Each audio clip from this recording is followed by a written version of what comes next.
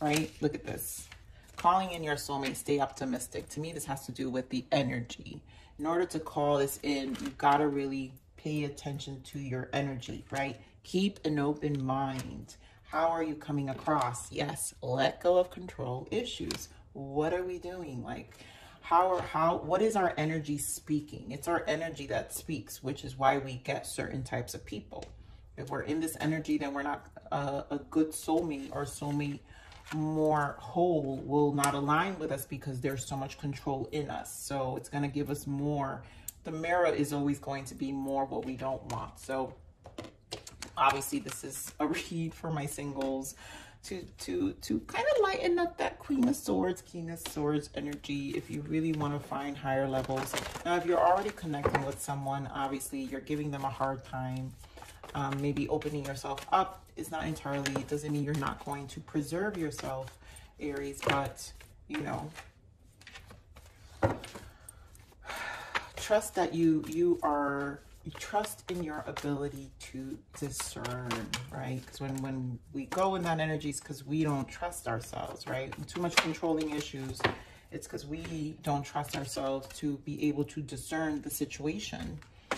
If you've done, and you know, you've done a lot of work, so you've got to trust that you've discerned the situation. Here we have 6 of Wands, right? So perseverance, I feel, harmonize, go enjoy yourself, recognize what you have persevered, give yourself the full energy, new beginning, give yourself the opportunity to open up. You've taken a lot of time out here with the 4 of Swords, rest and rejuvenate. You've taken time, and another 6 again about balance, material, spiritual prosperity. It's not going to disrupt what you found balance. If you're in balance, then nothing can disrupt because you've figured out what balance is. You know, not letting your past hold you back in terms of what you're trying to create for this new beginning, right? So let's see the 6 of Wands. Spirit, come on, the 6 of Wands. Yeah, Hermit. I mean, this is like, understand that you've come far. You've spent a lot of time alone. And, you know, this is wisdom. This is knowing that you've... when we get out there, just because we do this Hermit energy doesn't mean we always learn everything. The true test of this Hermit energy and what we've gained is how we apply it. So that dating and the getting to know and whoever you're connecting with is how you apply it. You guys could be dealing with a Virgo, the World. So here, a cycle, right? This is about knowing that you're in a new cycle. So this is a whole new chapter you can create. The World and the Fool, you know, showing up here.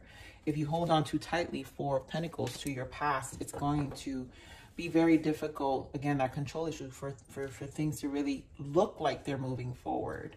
So give me more. Oh my goodness, wow. Yes, 4 of Wands, right? You can have what you want, 9 of Cups. You know, your cards are speaking extremely quickly, Aries. So you could have what you want. You could find the stability you want. You could find the relationship you want. You have to know yourself first. Hermit energy, again, 9 of Cups, all the 9s, right?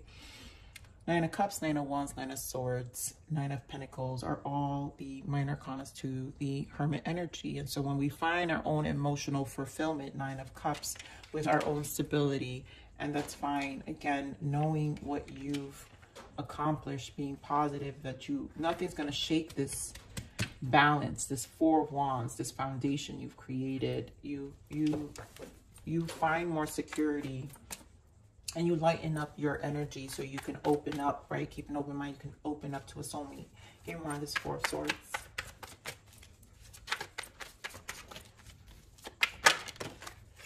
Again, another 6. So this is a lot, and Wheel of Fortune. This is a lot about really turning that leaf here.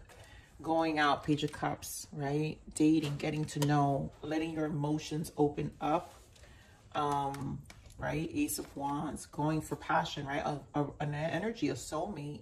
A lot of you are ready to connect, and you know, this is a lot of sacral energy. Ace of Wands represents a lot of sacral energy. So the desire is there to connect. Usually when our sacral starts to activate, you know, if some of you are experiencing a lot of sexual energy during this Hermit, like a long time, and now all of a sudden you're feeling more sensual, you're feeling more of a desire to want the opposite, you know, a partner, right? To intimately connect with someone. I think the Wheel of Fortune here is presenting that you're ready. You know, you can turn this leaf now and put yourself out there and know that you've done the work you have. So give me more of the Six of Pentacles. I mean, could this reading be any more straightforward? Two of Wands with the Four Swords again. So 10 of Pentacles, you know what you want. So the Six of Pentacles with the Fool, right? We have the Fool. More four. This is foundation with the Four Swords, you know, with the Four of Wands, but making this decision. So I just feel Spirit is saying you got what it takes. Take the leap. Don't be scared. Don't resist the change. Let go of the control issues. Trust your ability to discern, Aries. You've come a long way. And of course, this is not a push to put yourself out there. If you're not ready, you're not ready. That's also okay. But at least you energetically know where you're at in terms of like what you're willing to put out. And this may take a little, some of you may want to sit in this hermit energy for some more time, but at least you know what you're working with, right? So here we are, this blockage. What are the blockages here for Aries?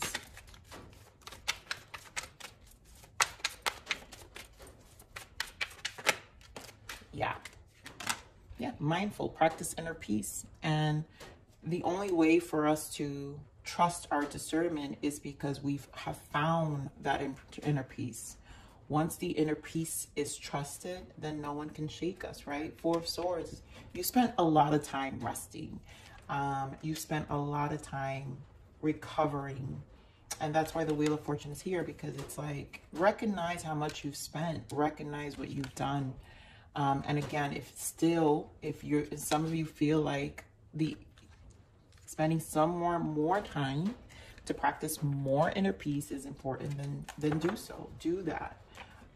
But I really feel a lot of you are ready. All right, what is the guidance for Aries? Yeah, go for it. Action, action, action. Make it happen and take the opportunity that has presented itself to you. The time is now. So it is time to open. A lot of you, it is time to open yourself, right? And just go for it. You know, go for the life you want. Go for the things you want.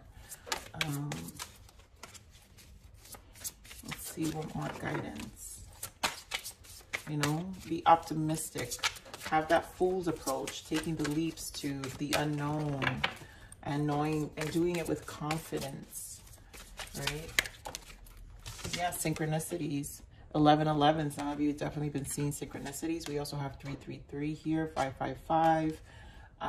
But the synchronizations you're experiencing is the universe letting you know you're aligning to your true path.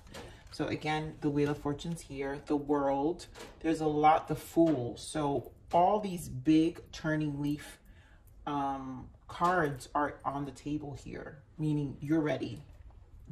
You know, you're aligning more to you. And when you feel it, you'll know, Aries. You just have to trust your ability to discern that. And that's really what I'm getting from this read here, Aries. So I'm going to leave it there, Aries. I love you. Please like, share, subscribe.